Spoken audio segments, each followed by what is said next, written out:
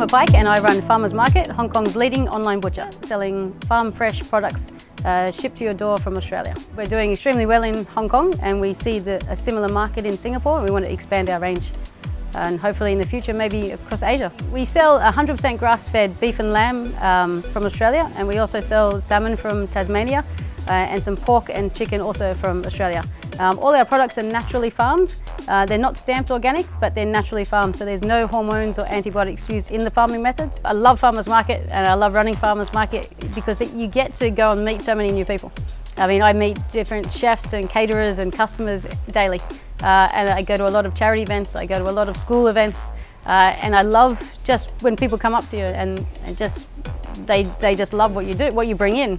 The reason why people like to buy their farm fresh products from us is the traceability and transparency. What we do is we link back to the actual farms that things come from.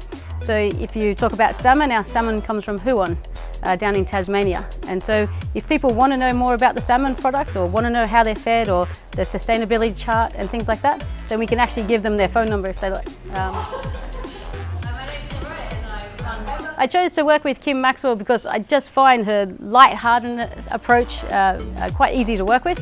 It was great just sitting down and telling my side of the story, and then she just puts it all together. I mean, she takes a bit from here, a bit from there, and things that I couldn't really explain in words or to my customers, she can explain through video, and it was fantastic.